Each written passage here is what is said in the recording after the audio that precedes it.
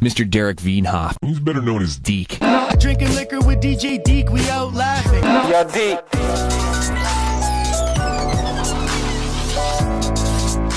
Yo. Hello, everybody. Welcome back to the Deekast. I'm your host, Deekatello. I'm here today with Erick Galindo. Erick, welcome, buddy. Hey, how you doing? Erick is the host of Wild. It's a new podcast available everywhere where podcasts are found.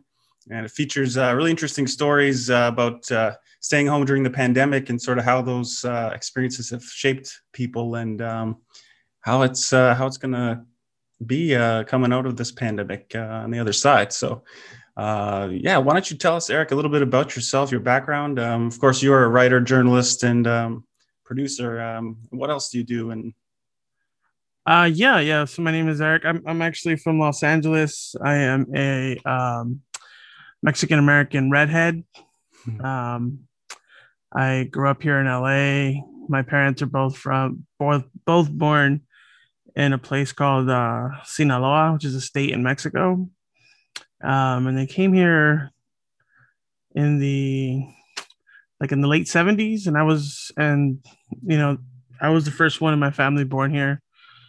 And so because of that, it kind of keeps my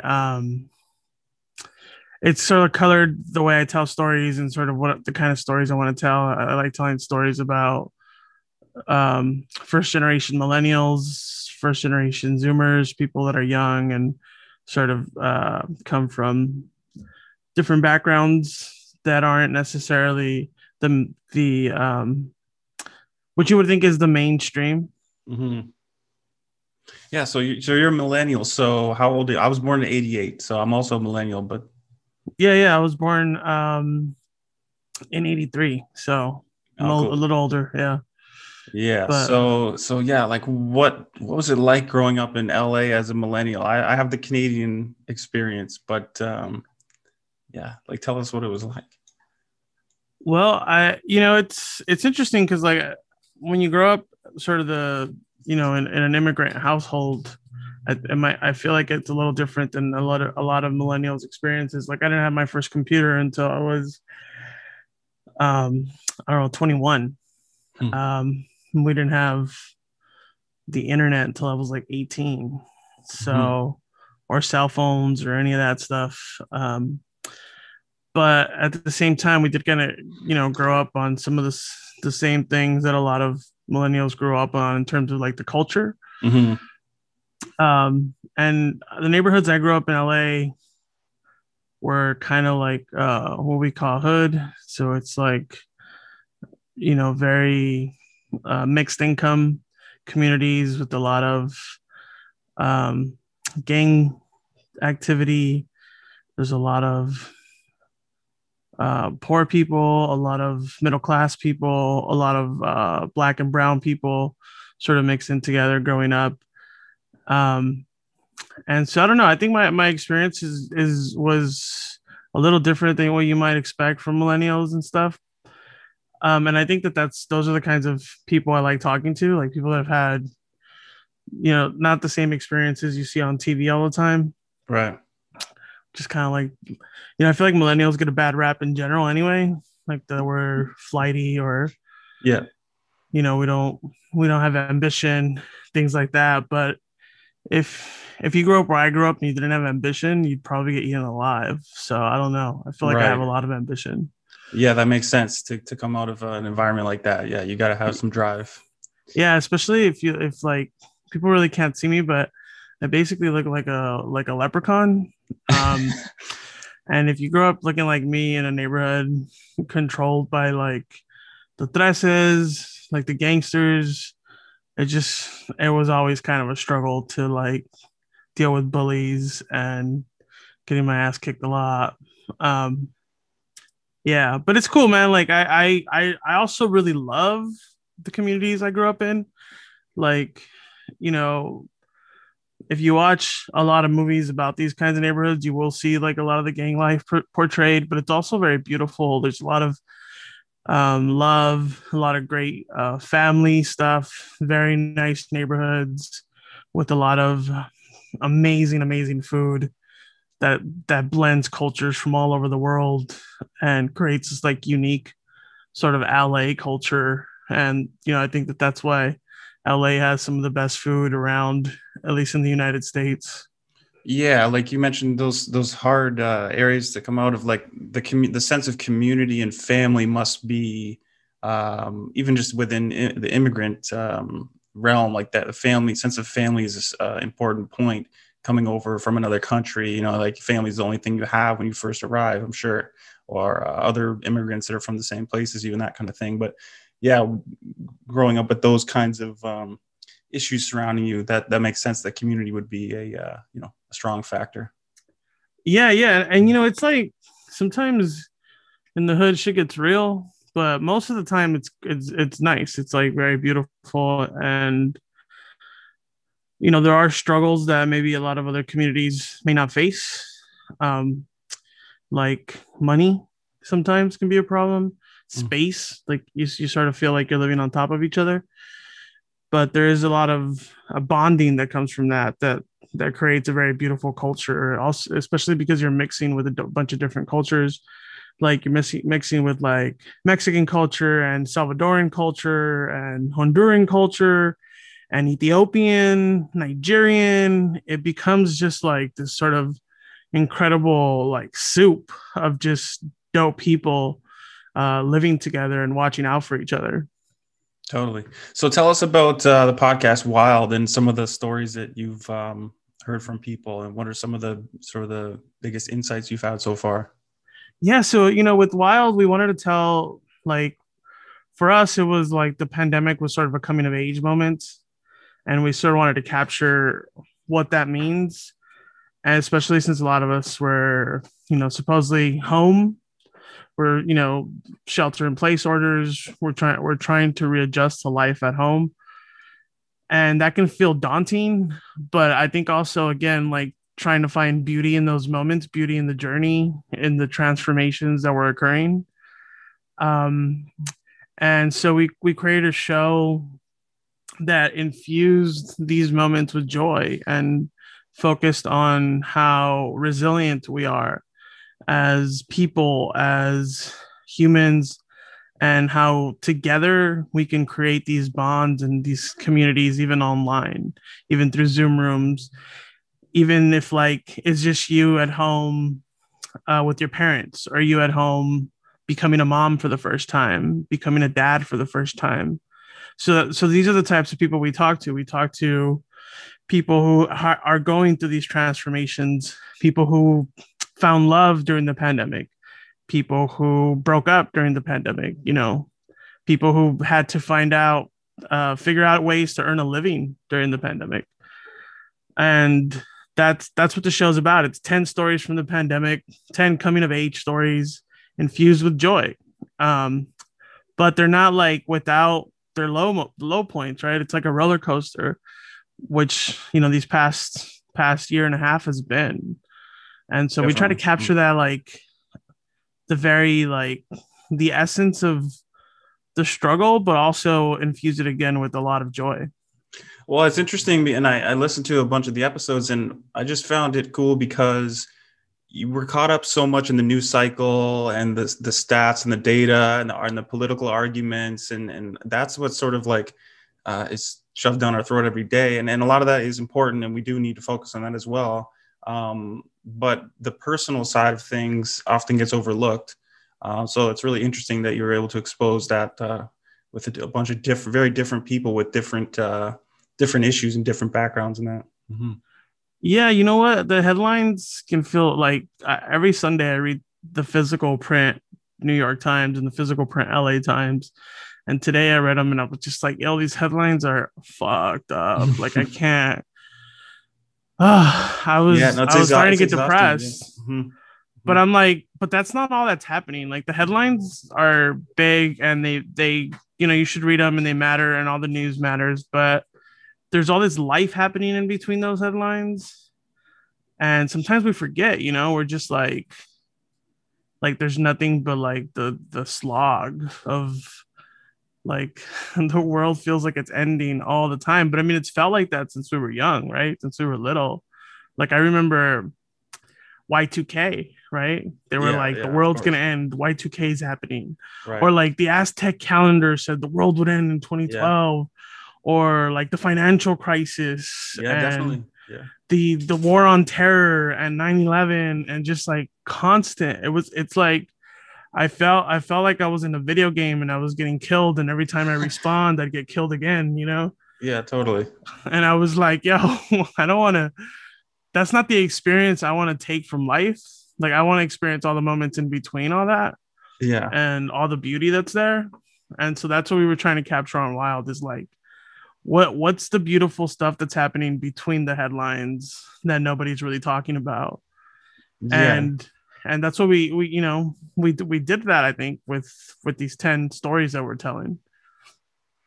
And so far you have about 7 or 8 episodes. Is there more coming up, or?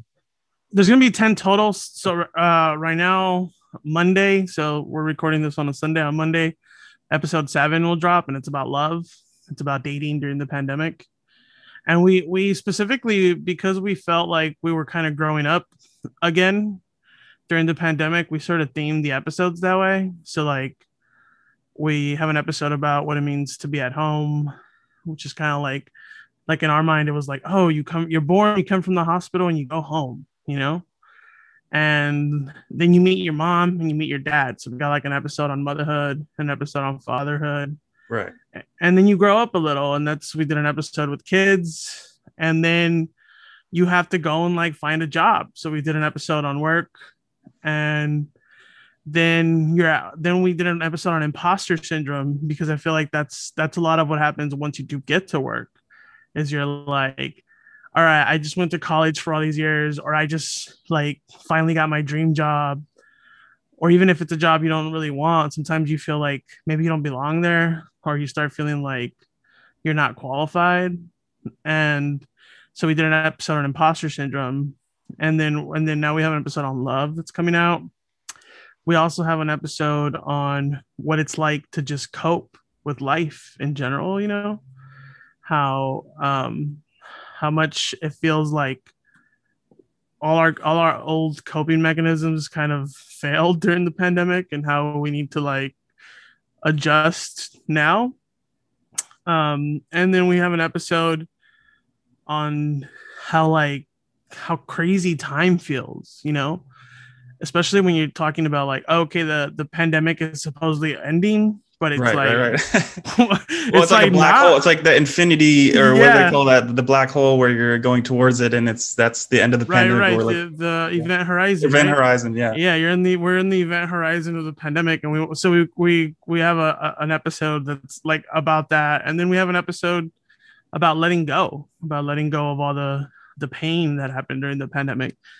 And we have those themes, are like broad themes, but we're tackling them in like very, very specific stories with people who are stand-up comedians, TV writers, actors, photographers, entrepreneurs, producers. Like it's all people who have like you would expect them to have like all the answers because of how like successful they are, but nobody's got answers for this shit, man. It's just true. Life isn't a test like that. It's like we feel like life is a vibe, right? Like yeah. I feel like they should update that Tupac song. It's not me against the world, it's me against the vibes. Like yeah, like the world just takes us where it wants to take us, and then we have to sort of adjust. Totally. So what about you personally? Like what are some of the biggest changes that you went through in the pandemic, or what was your personal experience like? Well, I think, one of the things the pandemic made me really do is like slow down. Mm-hmm. I was going, a million miles a minute, like working all the time. And during the pandemic, it was like, because work and home became so entwined, it helped me understand. It helped me create like sort of boundaries for myself, and it also kind of slowed my mind down, because like I don't know about you, but like sometimes it's hard to shut off my brain, especially with all the stimulation that we have. Yeah, 100%. Yeah, like phones, Nintendo Switch, like laptops, tablets, Yeah. like all this stuff. And it was just, for me, it was just like, how do I just stand still and be alone?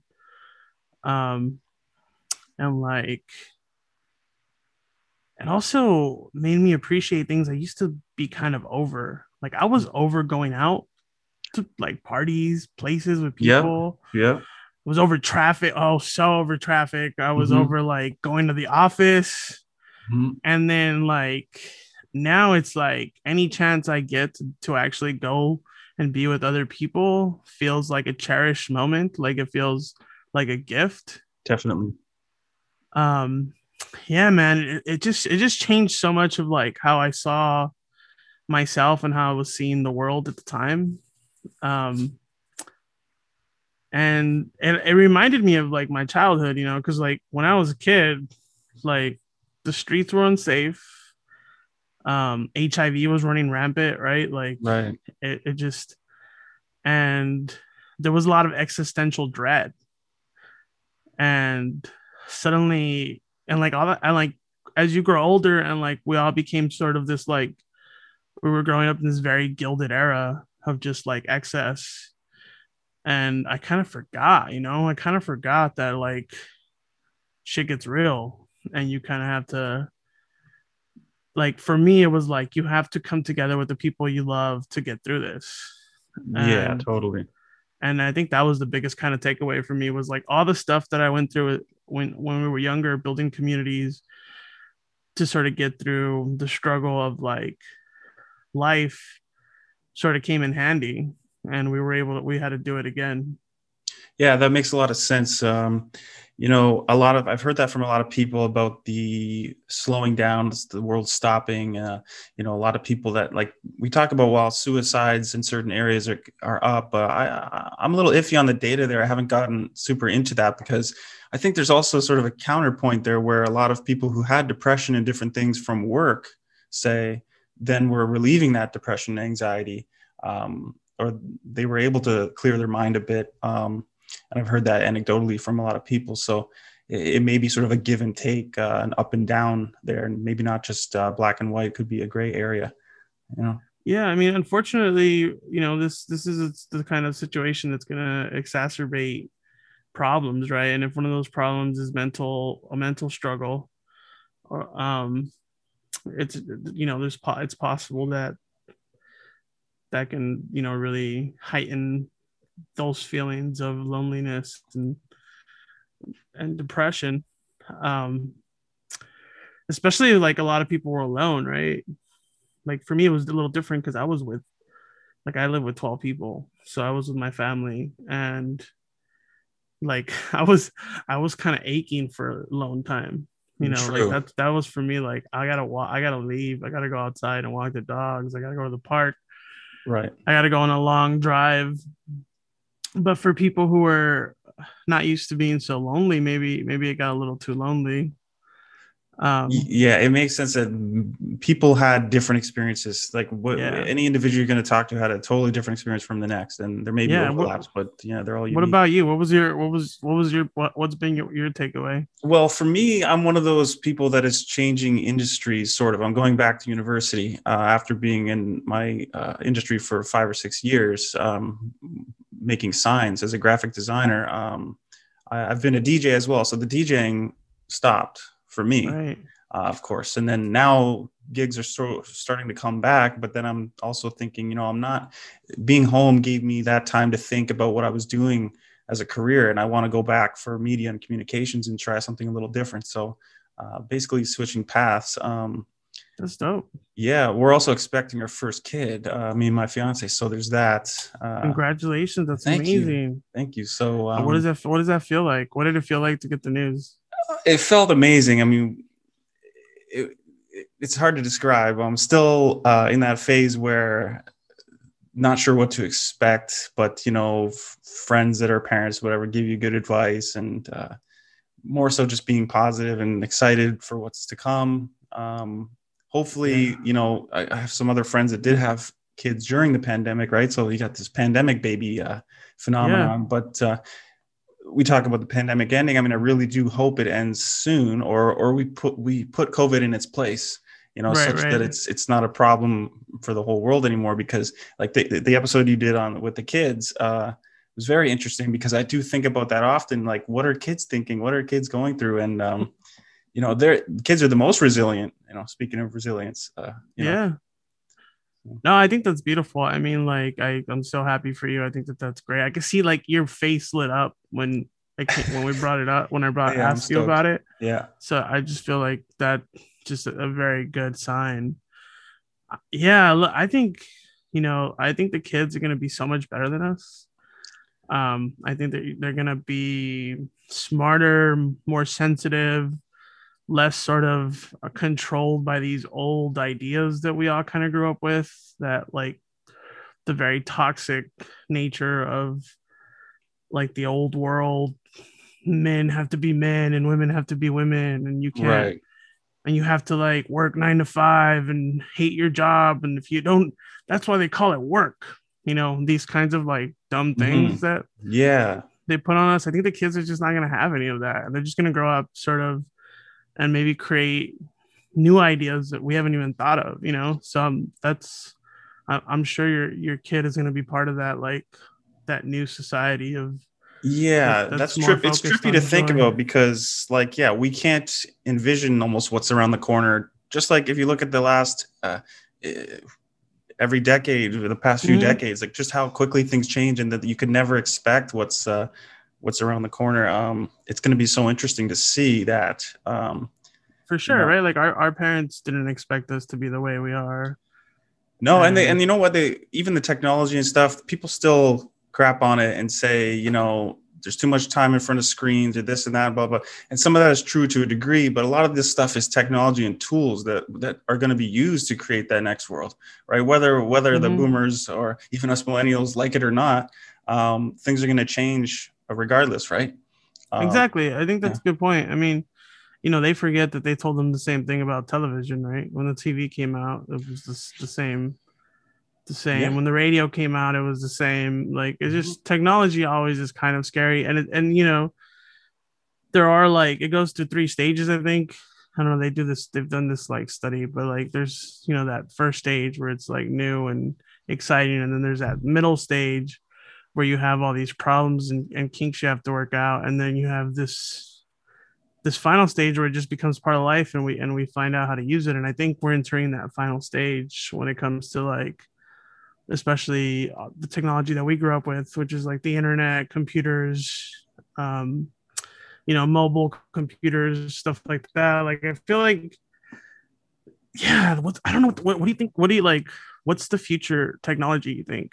Oh man. I mean, I guess I think about this all the time, but I never have a great answer. But what you just said reminded me of the Arab Spring, when that was one of the biggest things for me, where I'm like, okay, these people are actually using Twitter and Facebook to organize like militias and like resistance against tyranny and different things in their own countries. Like stuff like moments like that kind of stand out, where or when countries shut off their internet, for example, that kind of stuff. Yeah, you see it happening now in Cuba. Yeah, exactly. That's kind of weird, right? And I think it's natural, right? Like, to be like, well, we don't know what to do with this. We're just gonna play with it for a long time, and then oh wow, now we figured out how to function better by using this technology. I think the Arab Spring is a great example of that, and also like the here in the U.S. the civil uprising that happened because of George Floyd. Like, one of the things you hear a lot is like, these kinds of brutal moments of police brutality against Black lives have happened for as long as we can remember. The big difference now is the technology is capturing them, right?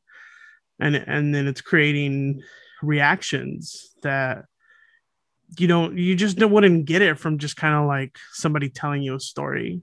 Seeing it on video in like almost real time creates a brand new way to react, and I feel like these are kind of these moments where technology has become incredibly useful and not just sort of like inane, superficial as people might say we are. Definitely. There's this place near me called Marineland. It's like SeaWorld. And I don't know if you've heard of it, but it's still been open for years. And there's these videos of like the bears, there's videos of the whales in captivity and just like not having a good time. And the more it's like, I just wrote a letter to my premier of the province and I've known about this stuff before. I've never really been like an activist, but seeing more of the videos, you think, like, we got to put an end to this. Like, so I send a letter, who knows if he's going to read it, whatever. But it's like, it charges people up to do a little more than they might have done without seeing that stuff. I mean, it's the power of storytelling, right? Like, I feel, I say this a lot, but like statistics don't really do anything. Somebody tells you a statistic, you really don't care. But if somebody tells you a story, like if somebody tells you like 99% of animals in captivity are unhappy, you'd be like, oh, crazy, and then you just kind of move on with your day. Yeah. But if they show you one little video of like a sea otter like being kind of sad, and all of a sudden you have an emotional reaction and you just kind of activated to change, especially if it has a name, if the animal has a name and all that. Yeah. And I think it's just like, I feel like stories are very powerful, and I think that's why it's important to kind of what kind of stories we do tell, right?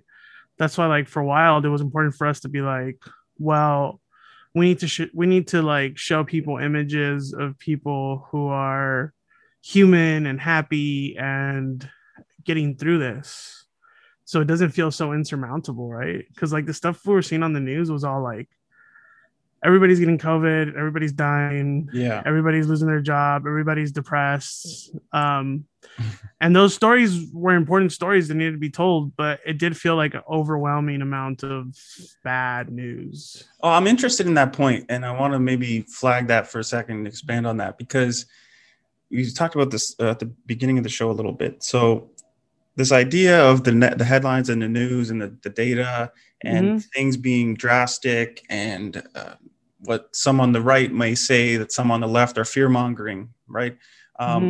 These different perspectives of the pandemic.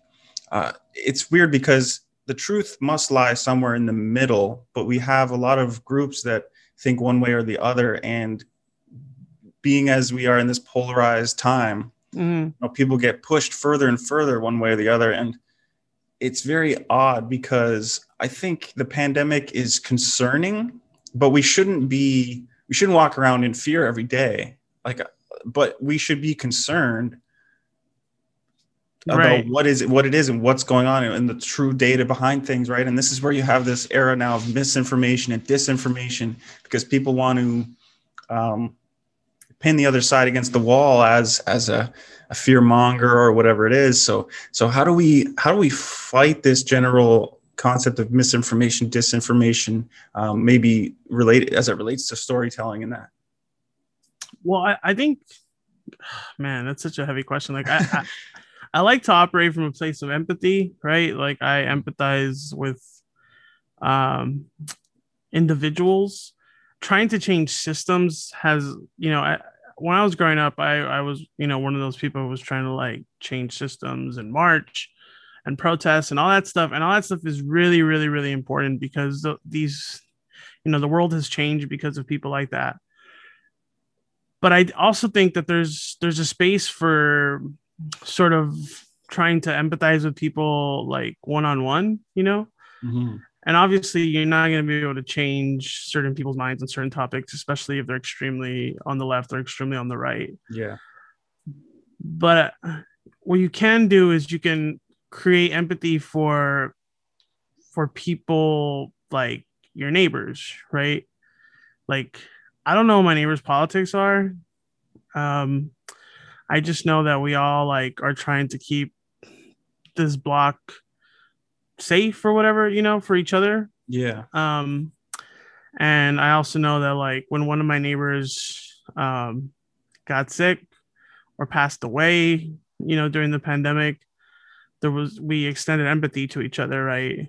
And we didn't have to get into a shouting match about why they died, or if they didn't take COVID seriously enough, or if they voted for the right or the left. Like those kinds of questions don't really come up when you're like in life. I feel like that, like, I don't know how to solve it, but I do know that the approach we take on Wild is to just tell stories about people, and instead of trying to think about like ideologies or think about systems or think about statistics and numbers like that. Yeah, no, that makes sense. And I think, humanizing each other is the best thing we can do. And I think that's why storytelling is powerful. Like, for example, this is a really, really like superficial example, but nerd culture, right? Nerds were bullied, they were beat up, they were harassed. And then suddenly things like Marvel, Star Wars became sort of the main pop culture, and they sort of created a safer place for nerds right now. Like everybody wants to be a nerd, right? Yeah, now they're like, cool again. oh, I'm such a nerd. I'm a nerd. Yeah. Like, I'm a hot rod nerd. I'm a like football nerd. Like, it's become cool, but it's like it changed because of these stories that people were telling. They were telling stories of like outer space, right? That seem like they have nothing to do with like the nerd at home who's like reading comic books, but they made those worlds cool. They made sci-fi cool. They made fantasy cool. And just by doing that, they I think they changed the lives of a lot of people who would have otherwise grown up again like marginalized and bullied and beat up. You could say the same thing about like the LGBT community with things like Modern Family, right? And how Modern Family helped, people see a gay couple for the first time, a gay family for the first time, people that don't, don't necessarily live in places like LA or San Francisco or New York or big cities like Toronto. Like they lived in small towns, right? Where they don't really see anybody that's not like them. And I think that those are the kinds of things we could do. And, in Wild, we can tell you a story about a person who's a father and a son, and he loves his kids so much, and you love it. And he just happens to be Cuban American, right? Or we can tell you a story about a woman who's has identity issues, which I think is huge for millennials, right? We all have identity issues. She just happens to be Black, she just happens to be Mexican. Like, it's just taking these stories that have been that we all know are universal and just plugging in, people that you haven't seen before in these stories. Because, like, dude, a lot of the ideas we have about the world come from like Disney, come from, the old studio system. Like, totally, yeah, like go to high school, go to college, marry your high school sweetheart. That's go to the plan. prom. That's the only plan you can do. Yeah. Yeah. It's like, yo, what is that? Like, who does that? Yeah. Yeah. Who does that? I don't know. Yeah. Like, that's not real life. Real life is like shit happens and you have to adjust. And if we are a little bit like empathetic about other people's situations and don't just judge them right away and be like, even like, see, like I definitely believe in science, right? And I believe COVID is real, and I believe vaccines are real, and everyone should get vaccinated. But when I see a news story about someone who didn't believe in it, didn't believe in vaccines, and died, I don't feel vindicated. I don't feel like they deserved it. Yeah, I want to ask you about that actually, because there's literally this happened in LA. Is this story going around about this gentleman who did that exact thing, and of course now that becomes a fight now where they're saying that people are gloating and this, but I don't think it's gloating. I think it's just it's another important story in the timeline of COVID. Yeah, exactly. Yeah, so I definitely I'm not for the gloating, but you're right. It's a story that people. It's going to hopefully impact some people who were thinking like, oh, I didn't think this could happen to me. That's my point. That's my exact point. What you just said. Yeah, that makes sense.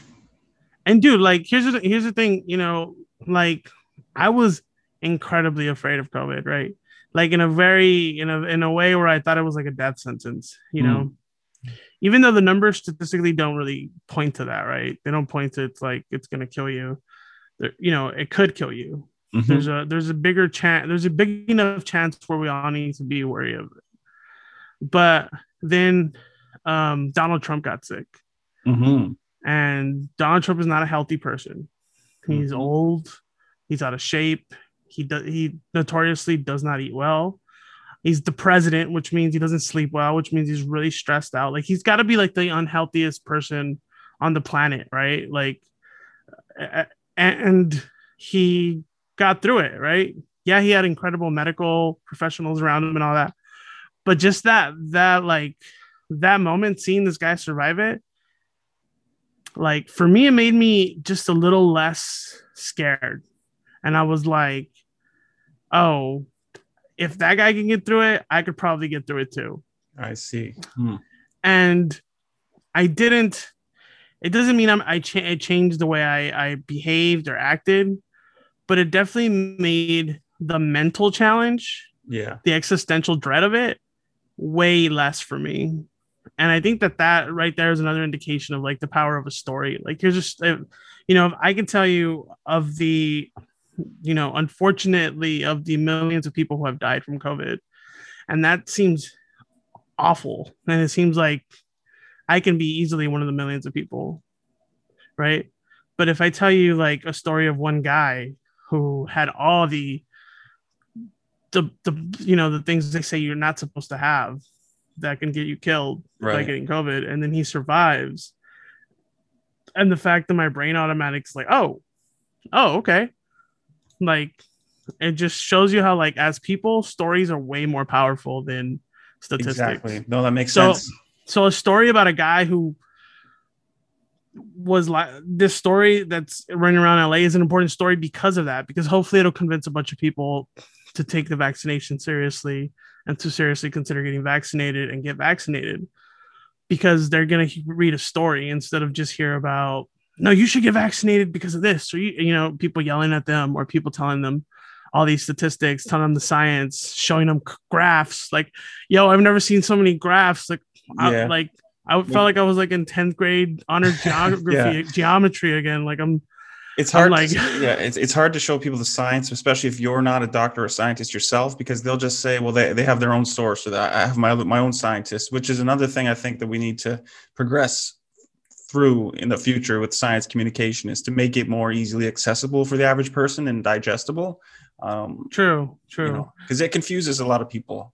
I'm not a scientist by training or nothing, but I do pay attention to a lot of the data, and I curate a list of doctors and scientists that I sort of vet with my own, compass. I vet and I see, who are they following as well? Who are they in conjunction with? What have they published? Those kinds of things. But the average person might not have the time or be, into doing that. So, yeah, I think that's a very good point. And I also think, like, all that is very important. Like, all that stuff. The thing about, like, whatever the power of stories may be, they don't exist in a vacuum, right? We still need the science. We still need the doctors. We still need these people who are coming up with the actual right solutions and plans and strategies. But I do think in order to sort of change someone's mind, it needs to be a story that feels very personal to them, especially if they're deeply entrenched in their beliefs, and have become sort of like they have to choose a side. Like, I either have to be this or I have to be that, which is a false, like, that's, that's a false dichotomy, right? False choice, yeah. Yeah, we aren't talking about sides here, right? So we're just, that's the craziest thing about the pandemic to me, is that a virus shouldn't really be political, but it's become political because we're so political. The whole world is so political. So. No, I agree. You're right. I think it's silly. It's like if polio had, representatives, like, I don't understand it at all. But I also think, like, the so far the solutions have been to, like, yell louder, right? To be like, no, this is science. Right. And that has not worked. So I think, honestly, maybe, I don't know, man. I don't know what's gonna have to take. Maybe it's gonna have to be fear. Maybe it's gonna have to be, Honestly, I have a prediction, and tell me what your I do think that the rest of the people who have not been vaccinated yet, there's obviously different camps, there's different thoughts and bubbles, different reasons, and so there may be different approaches. But I do think you're seeing a domino effect around the world where sort of immunization records proof to be involved in certain public activities may become more of a thing. And I know that's fraught with controversy, especially in the United States, but I wouldn't be surprised if something like a mandatory vaccine, or if more and more private institutions and businesses and schools start requiring it. Obviously, in the States, you have the Constitution, and people are always going to hold up the Constitution to defend themselves from something. Mm-hmm. But when it comes to, a pandemic, because if we want to talk about data, in LA, for example, it's like just over 2,000 now, 2,200 the 7-day average, whereas a month ago it was 100 or 200 cases. Mm-hmm. Now we know that a lot of people are vaccinated, so the deaths hopefully won't be as bad. But depending on how the next few months go, it's kind of interesting because you might see that you have countries like Italy, France, Denmark, places like that are requiring this. So it might be one of those things that is taken away from our sort of personal choice, and it just becomes a thing you got to do. Yeah, American individualism is such a caricature of like, it's like, yeah, I feel like people, they hang on to the wrong thing, because they could be like, you're taking away my choice, my individual choice, but they want to be so individual, but then they want to like follow trends and be like everyone else and have acceptance, right? And be like, no, I'm just like you, don't you see? And everyone agrees with me. Like all these people who are like fighting for their individualism are often, you can tell they really want everyone to agree with them, which seems counterintuitive to be like, I'm the Lone Ranger, now follow me. Like that's crazy to me. And I think it's false. Like I don't know why America like developed this idea of like we have to be alone, individual, and by ourselves, when historically America is a community, right? Like it's a country built by community, built by corporations, which are definitely not individuals, like stuff like that. So I don't know where the myth of the American individualism, whatever it comes from. Like, yeah, you're an individual person, you're a unique person, and you have your story and you have your life, you have and rights, you have beliefs, you have rights, yes. But as far as like America was not built by individualists. Like America was built on the backs of, Black and brown immigrants, and that's it. Like there was it's a myth to think that the American dream is about being by yourself or whatever. Mm-hmm. So I don't know. I think but because of this myth, the government has always been hesitant to impose any kind of restrictions to personal choice. Yes, and I don't think this is the Rubicon or whatever you call it that we're crossing, though, right? Because that the politics of libertarianism or individualism butts up against the concept of community and the concept of a pandemic, and we have a certain right superseding another right, and this is where people get caught up and they say no, individualism all the way, can't be anything else, my body, my choice. But it doesn't become your body, your choice when it's a virus that transmits between humans. And it seems like a simple concept, but I understand that a lot of people have a strong feeling about that, and it doesn't really. No, yeah, I mean, even the mask, right? They don't want to wear the mask. I don't either. I don't want to wear it either. Yeah. I mean, I don't want to wear the mask either, but I mean, it also doesn't seem like a big deal, right? It's like if everybody was like, if someone was like, gotta wear a hat. Like if they were like, look, if you don't wear a hat, your cell phone's going to give you cancer in the brain. Right. And I think like I'd wear a hat, I don't know. I don't want to wear a hat, but I wear a hat. Like that to me is as simple as that. And I think same thing with like a seatbelt, right? Like, yeah, the chances of you getting into a car accident aren't that high. But if I get into a car accident, I want to be wearing a seatbelt. And it's as simple as that. But I think it's going to be a combination of like the government and corporations who are motivated by money, right? And if the pandemic continues to go on, if people continue to refuse vaccinations, these companies are going to lose money, right? Yes, and this is what you hear about with Fox News now, because you have Sean Hannity, for example, coming out pro-vaccine or putting an exclamation mark on that, and you have the governor of, say, Alabama is coming out pro-vaccine because, and I don't know how much of this is true, but I know that, say, Republicans, there's about 30% that are hesitant or anti-vaccine, and in Democrats, it's more like 2-3%. And so possibly coming up next, we have sort of the virus infiltrating a lot of red counties, for example, more so because of the vaccination differences. And so maybe there's something to that, why a lot of Republicans perhaps are now knowing someone who got it, but back to the money issue too. Maybe a lot of corporations. I think it's going to be a combination of, there's going to be some sort of government. There's going to have to be government intervention at some point. I think, especially when you're talking about schools, kids going back to school. I mean, I don't know. Like, to me, you're right. This makes no sense. Like, none of it makes any sense to me. It's like, I would imagine, if you're somebody who thinks you have all these rights as an American, like, the first right you should have is to this vaccine. You should have been like, yo, my government paid for this vaccine. That's my money. It's a state-of-the-art vaccine. I'm going to go get it like it's the new iPhone. You know, that to me seems like, logically, if you're a patriot, if you believe in America first, you would be like on that line, first in line, trying to get that vaccine because it's American made. It's like all these things, right? All these things that you supposedly stand for. And to me, I think a lot of it is like, you're not going to get the vaccine because you refuse to believe in like being weak, which is dumb. You know, so I don't really know where there's so much like psychology and it's philosophy to it. Yes, definitely. And it's cultural, right? Because we talk about other nations are literally dying for the vaccines. Like they would kill to have them, and we're in places they don't, and we're just refusing them. Right.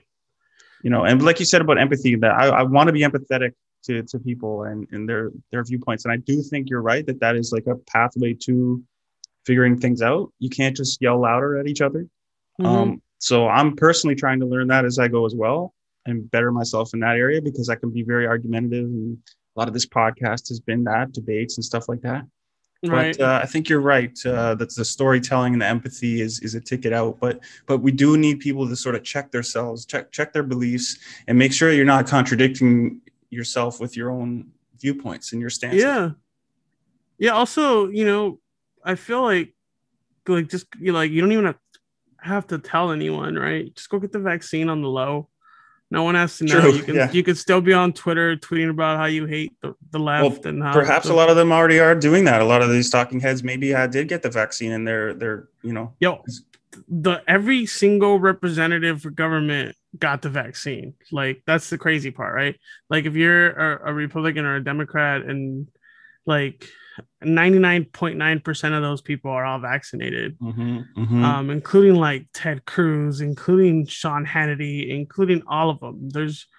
So like now, like public facing, whatever they were saying publicly, like, you know, they were all vaccinated, because guess what? They don't want to die. They don't want to die over being wrong. No, and exactly. To me, it's like, you're taking a massive gamble for no reason, because it's like, what?